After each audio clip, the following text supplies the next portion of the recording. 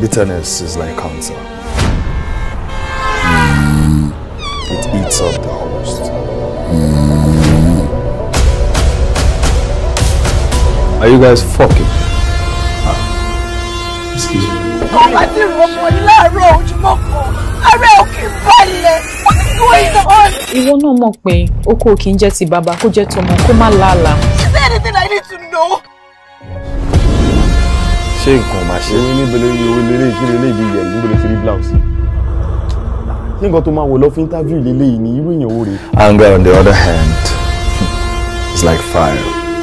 It burns it clean. Enough!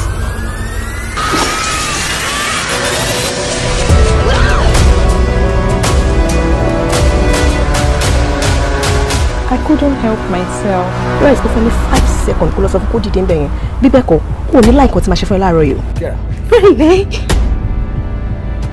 Hi. Alpha. Ṣé wàá ṣe bí shit yóò tight báyìí? Easy. Oh, Lawrence, stop this. Kó tó pa mí lẹ́kùn ló fi ń rẹ́rìn-ín yìí. Láàbò yálà lẹ́kùn. Ṣé kò ṣe pọ́pọ́ lọ ti lọ́jà? Jùmọ̀kẹ́, ìgójú ẹbí kò ọ̀daràn yìí. Ọ̀rẹ́ Súnmọ́ brọ́sà Jùmọ̀kẹ́ ìṣẹ́jì. Ní kò ṣe ní.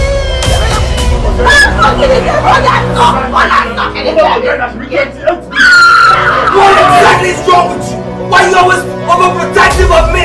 I'm just doing my job, sir. Will you shut up? You need to choose between me and her. And I want a response now.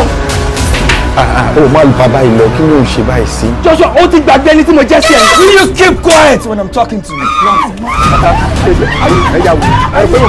Lawrence, you're beginning to step beyond the line.